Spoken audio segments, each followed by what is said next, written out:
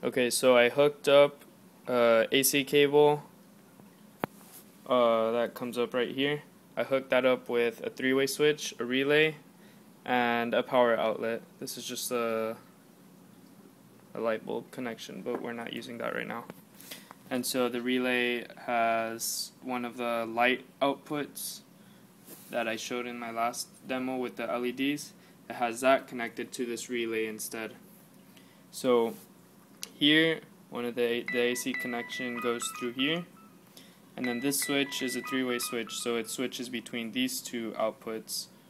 And so then here the relay has two inputs here and one output. So if the current is going through this side, but this relay is switched to that side, then it's going to be off. But then if this one switches, it'll connect it, but then if this one switches, then it'll disconnect it, so it'll open the circuit. So that allows for control with both of them. So right now the light is on, it's connected to this outlet.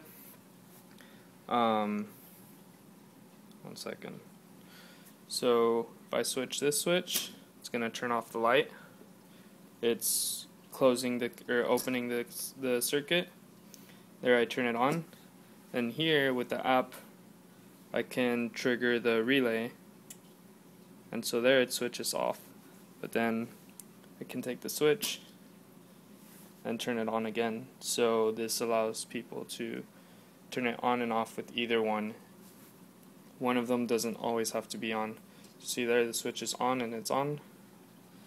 I can switch this. So now it's off. Oh, let's get disconnected. What happened there?